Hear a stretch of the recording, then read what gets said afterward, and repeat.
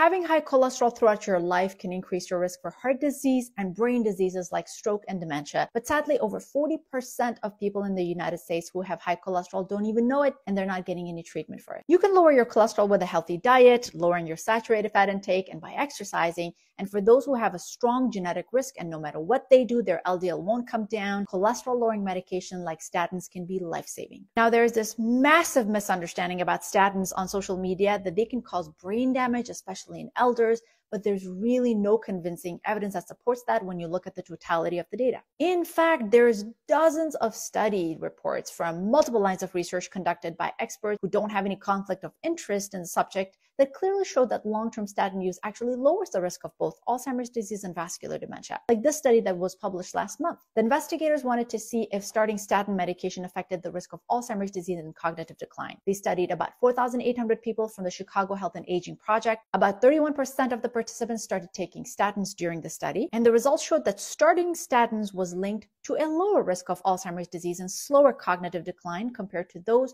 who didn't, especially for those who had the ApoE4 gene. Now, these findings and plenty of other reports leading to a consensus among neurologists and neuroscientists state statins can reduce the risk of Alzheimer's disease and vascular dementia. So don't hesitate to take medication if you have to, because living with high LDL should be way more concerning than the decision to take medication for it.